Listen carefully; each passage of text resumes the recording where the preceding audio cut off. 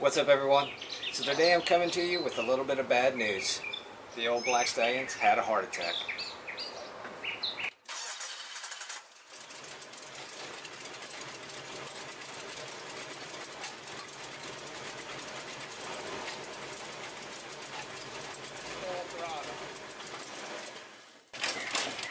Alright, so as you can see, the engine's gone.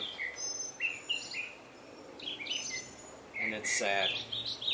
I am looking to do a JDM engine swap, so if any of you out there have done that swap, or if you can point me to some videos on people that have done it, any pitfalls, I would really appreciate it.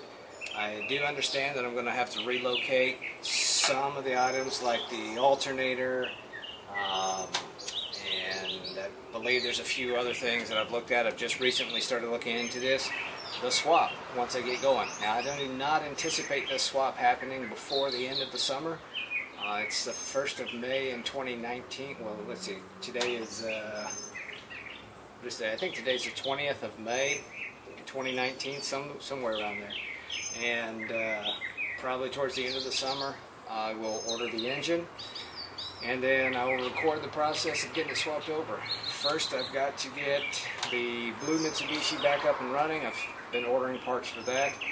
And after that's completed and running, then we'll start on this. So, until next time, thank you for watching. Be good to each other. We'll see you again.